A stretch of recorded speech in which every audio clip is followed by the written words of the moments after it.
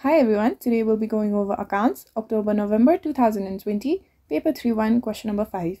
This is structured paper 3 which consists 6 questions, each of 25 marks, and we are also given a time limit of 3 hours. So we will be attempting to solve each question under 30 minutes. And this question number 5 is a part of section B, which deals with cost and management accounting. Now without any further delay, let's get started. Bob manufactures and sells 2 products. He provides the following information. So we have product A and product B, and the monthly sales for product A is 2,000 units, whereas the monthly sales for product B is 3,000 units. And we're also given the direct material cost, direct labor cost, selling price per unit for both the products. Then we're also given the total overheads for the month, which consists of rent, machine setup costs, packaging, and quality inspections. And the total of these 4 is 61,160. And we're also given information stating that overheads are split between 2 products on the basis of total sales revenue. Okay, so let's figure out our total sales revenue. I'm just going to write it here.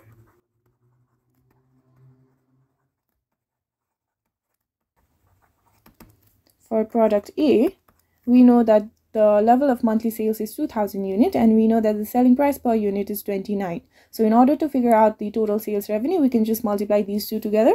So that's going to be 2,000 units times the rate of 29 per unit, which gives the total sales revenue for product A to be 58,000.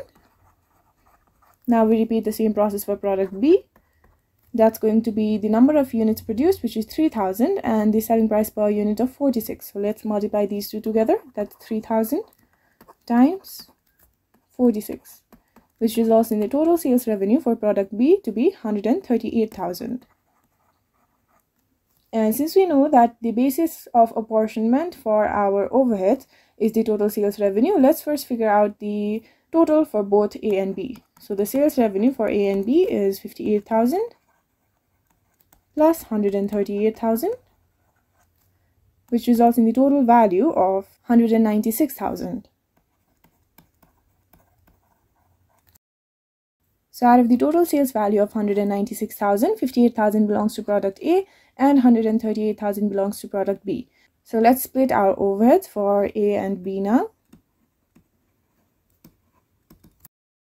So for product A, we will first be starting with our total overheads of 61,160. And we know that out of the total sales value of 196,000, 58,000 belongs to A. And since this is our basis of apportionment, we can just multiply with 58,000 out of 196,000. So this gives our overhead apportion to product A to be 61,160 times 58,000 divided by 196,000, which results in the value of 18,098.37. And we can just round it off, so that's going to be 18,098. Now we repeat the same process for product B. We will be starting with our total overheads of 61,160. And we know that out of total sales revenue of 196,000, 138,000 belongs to product B. And since this is our basis of apportionment, we can just multiply with 138,000 out of 196,000. And this gives the overhead for product B to be 61,160 times 138,000 divided by 196,000, which results in the value of 43,061.63. Let's round it off. So that's going to be 43,062. Okay, now we can look at our first question. We need to calculate to 2 decimal places the profit or loss per unit of each product. Okay, we can first start with figuring out the total profit or loss and then figure out our unit profit or loss of each product. Let's start it. So we have product A and product B. And since we are trying to figure out whether there was profit or loss, let's start with our total sales revenue. And we already figured out the total sales revenue for both our products A and B. And it was 58,000 for A and 138,000 for B. Let's substitute these values into our statement. So that's 58,000 for A and 138,000 for B. Now we can move towards subtracting all of our costs. And the first one is direct materials. So we need to figure out the total direct materials for both our product A as well as B.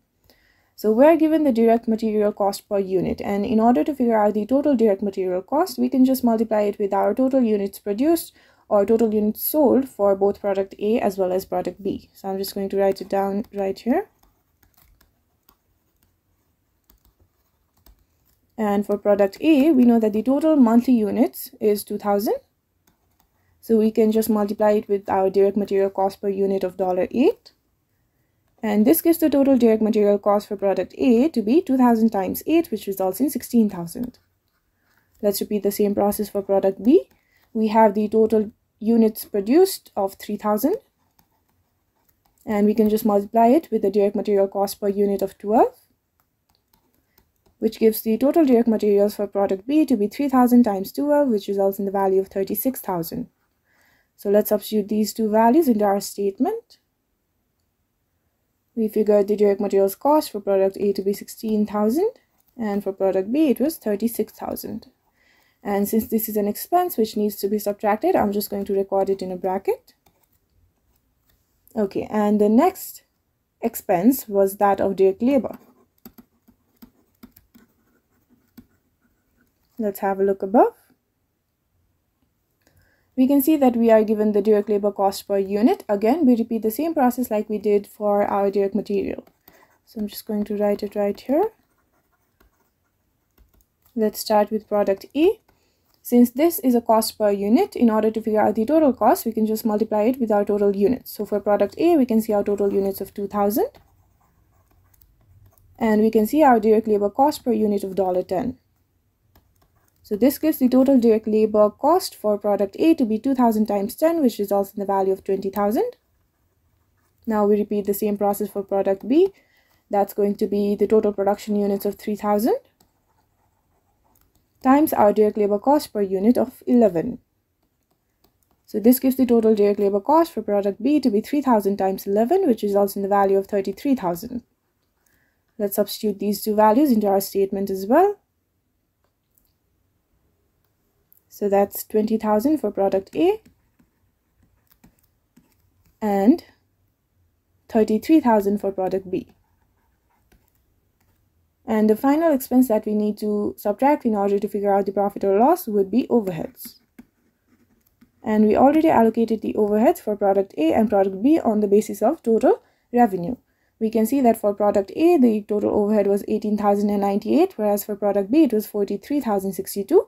So let's substitute these two values into our statement as well. That's going to be 18,098 and 43,062. Okay. Now we can figure out the profit and loss for both product A and product B. So for product A, that's going to be the sum of these four amounts, which is 58,000 minus 16,000 minus 20,000 minus 18,098, which results in the positive value of 3,902. So this means that this is a profit, right? So that's total profit. And for product B, that's going to be the sum of these four values. So that's 138,000 minus 36,000 minus 33,000 minus 43,062, which results in the positive value of 25,938. Again, this is a profit. But in our question, we are required to figure out the profit per unit of each product. So let's figure that out. Profit per unit. So if we have the total profit and total number of units for any product, we can easily figure out our profit per unit, right? So that's just going to be total profit divided by the total number of units. In case of product A, we figured out the total profit to be 3,902, and we can just divide it with our total number of units. And for product A, it was 2,000. So this gives our profit per unit for product A to be 3,902 divided by 2,000, which results in the value of 1.95.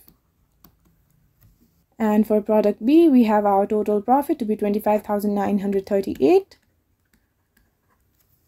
And we know that the total units for product B was 3,000, so we just divide it, which gives our profit per unit for product B to be 25,938 divided by 3,000, which results in the value of 8.65. All right. So this concludes the first part of this question. Now we can move towards the second one. We are given additional information. First of all, let's have a look at our second question. We need to calculate the amount of overhead allocated or apportioned to each product using the additional monthly data. Alright, so let's have a look. We are told that approximately 40% of the floor space in the factory is used in manufacture of product A and 60% in the manufacture of product B. Since we're talking about floor space, this relates to rent. Let's have a look above to see the value for total rent. Okay, so the total rent amounted to 42,000. And now we need to apportion it to product A and product B on the basis of floor space. And we know that manufacture of product A only requires 40% of the floor space, which means that only 40% of the total rent should be allocated to product A. And similarly, manufacture of product B requires 60% of floor space, which means that 60% of total rent should be allocated to product B. Alright, let's do that. We have our total rent of 42,000. And for product A, that's going to be 40% of this. So that's just 42,000 times 40%, which we can write down as 0.40. And this gives the rent apportion to product A to be 42,000 times 0.40, which results in the value of 16,800. Let's repeat the same process for product B. 60% is allocated to product B. So that's going to be 42,000 times 60%, which we can write down as 0.60. And this results in the rent apportioned to product B to be 42,000 times 0.60, which results in the value of 25,200. So let's write it down in our answer sheet. Okay, so we have product A and product B. And we are apportioning rent. Okay. We figured out the allocation of rent for product A is 16,800, whereas for product B it is 25,200. Let's write it down. So that's 16,800 and 25,200. Okay, then let's move to information 2. The machinery used to manufacture product A is set up 300 times a month and the machinery for product B 500 times a month. Okay, so the total setup is just the sum for the setups for both product A and B. So that's 300 times for A and 500 times for B, which results in the total setups to be 800 times. And since we're talking about setting up the machine, this definitely relates to machine setup costs. Let's have a look above. Okay, so the total machine setup cost is 8,000. Let's write it down. So we're talking about machine setup and the total is 8,000. So now we need to apportion it on the basis that out of 800 setups, 300 belongs to product A and 500 belongs to product B. Let's figure it out. For product A, that's going to be the total of 8,000 times our basis of apportionment, which is out of 800 setups, 300 belongs to A. So that's going to be times 300 by 800. This results in the machine setup allocated to product A to be 8,000 times 300 divided by 800, which results in the value of 3,000. Let's repeat the same process for product B. That's going to be the total cost of 8,000 times our basis for apportion, which is that out of 800 setups, 500 belongs to product B. So that's going to be 500 divided by 800. And this gives our machine setup cost allocated to product B to be 8,000 times 500 divided by 800, which results in the value of 5,000. So let's record these values in our solution as well. We're talking about machine setup cost. And we figured it out to be 3,000 for product A and 5,000 for product B. Now let's move towards our third information. The number of orders packed for dispatch are 700 a month for product A and 420 a month for product B. So let's figure out the total orders packed. That's going to be 700 for product A plus 420 for product B, which results in the total orders packed for dispatch in a month to be 1120. And since we're talking about number of orders, this definitely relates to our packaging cost. Let's have a look above. We can see that our total packaging cost amounts to 6,160. Okay, so we have our packaging to be 6,160. Now we need to allocate it to our products A and B on the basis of the number of orders. So let's figure it out for product A. That's going to be the total cost of 6,160 times our apportionment basis, which is that out of 1120 orders packed, 700 belong to product A. So that's going to be 700 divided by 1120, which gives our packaging cost allocated to product A to be 6,160 times 700 divided by 1,120, which results in the value of 3,850. Now we repeat the same process for product B. That's going to be the total cost of 6,160 times our basis for apportionment, which is out of 1120 orders packed, 420 belongs to product B. So that's times 420 divided by 1,120, which results in the packaging cost apportioned to product B to be 6,160 times 420 divided by 1,120, which results in the value of 2,310. Let's record this in our answer. We're talking about packaging costs. And we figured it out to be 3,850 for product A and 2,310 for product B. Let's have a look at our final information. 300 quality inspections take place each month for product A and 700 for product B. So the total inspection is just going to be 300 for product A plus 700 for product B, which results in the total of 1,000 inspections. And since we're talking about inspection, this obviously relates to quality inspections. And the total cost for quality inspections was 5,000. Okay, so we're talking about quality inspections. And this amounted to 5,000. And we now have to portion it to our products A and B on the basis that out of the total of 1,000 inspections, 300 belong to product A and 700 belong to product B. So let's figure out our quality inspection cost for product A. That's going to be the total of 5,000 times our basis of apportionment, which is that out of 1,000 inspections, 300 belong to A. So that's times 300 divided by 1,000, which results in the quality inspections cost allocated to product A to be 5,000 times 300 divided by 1,000, which results in the value of 1,500. And now we repeat the same process for product B. That's going to be the total of 5,000 times the basis for apportionment, which is that out of 1,000 inspections, 700 belong to product B. So that's 700 out of 1,000. And this gives our quality inspections cost for product B to be 5,000 times 700 divided by 1,000, which results in the value of 3,500. So let's record this in our solution as well. We're talking about quality inspections.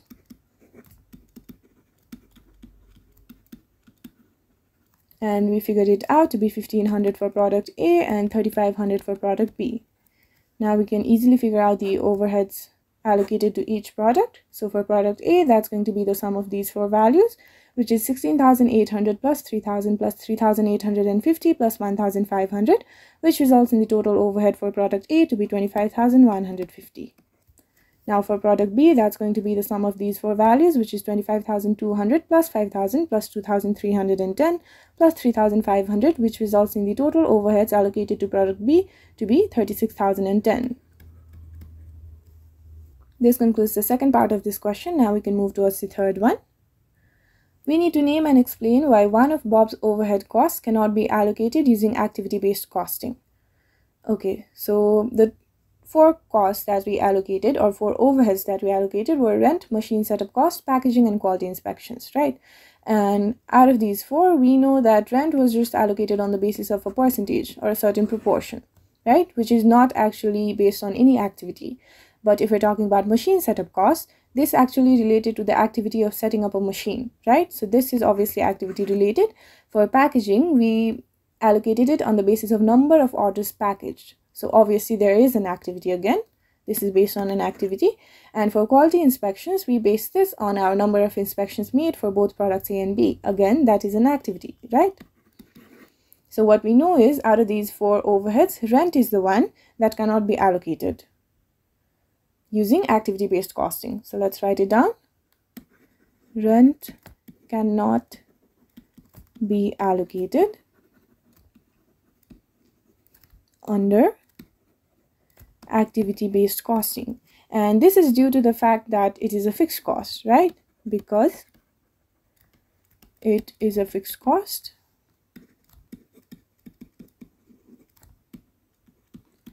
And we know that fixed costs are not subject to any changes in activity level. So let's write it down as well. And is not subject to changes in activity level. All right, this concludes the third part of this question. Now we can move towards the fourth one. We need to calculate to 2 decimal places the profit or loss per unit of each product which would be earned if overheads were calculated using the additional monthly data.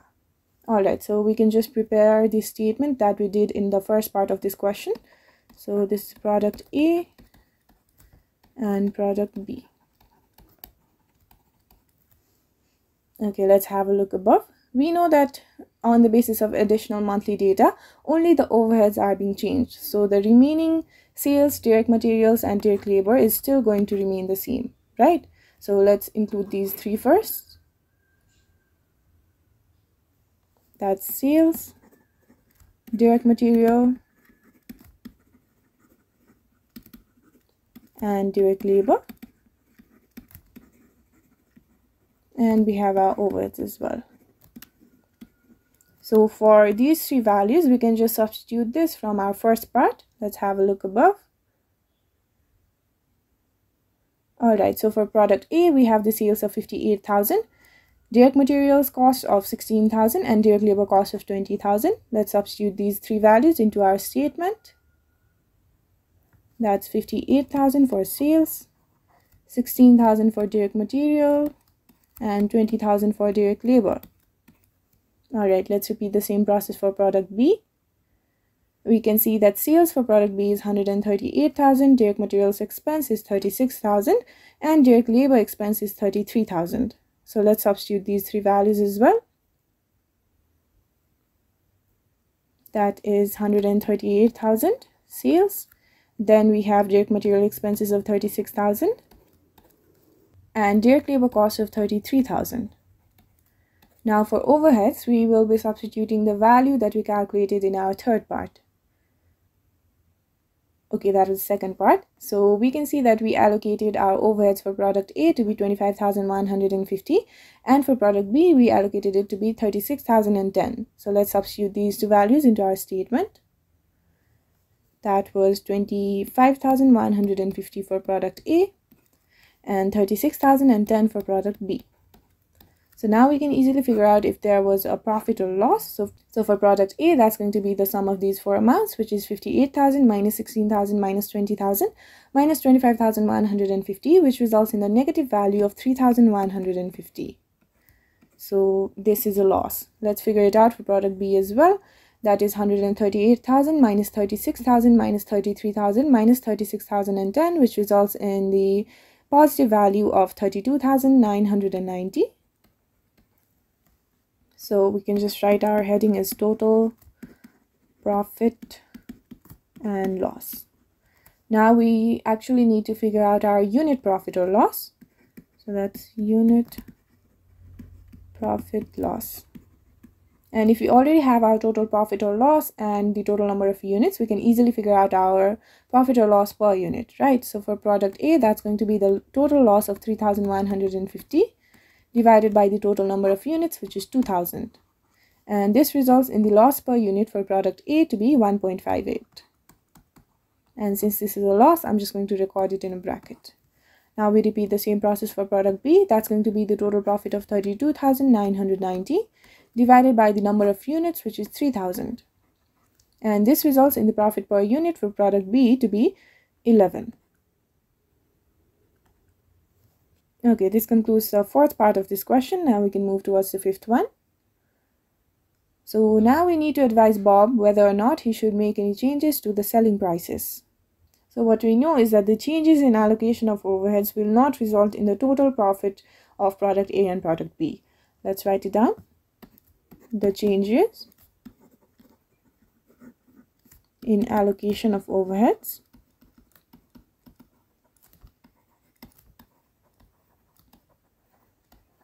has not changed total profit But after making the changes to our allocation, we know that product A will make a loss per unit. Let's write it down.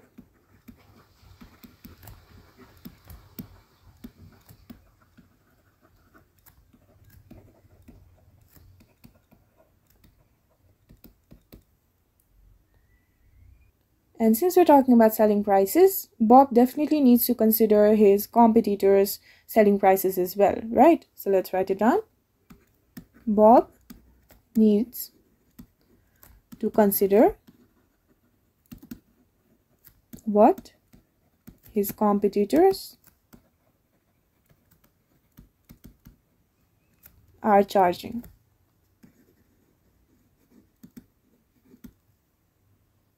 And we know that the product A already makes a loss per unit. So if we are to increase its sales, then maybe the customer might find it too high and move to other competitors. So let's write it down as well. If he increased the price of A, then sales might fall. Okay, now considering these factors, we now need to advise Bob whether or not he should make any changes to the selling price. I would advise him not to make any changes. So let's write that decision down clearly. Bob should not make any changes to the selling price.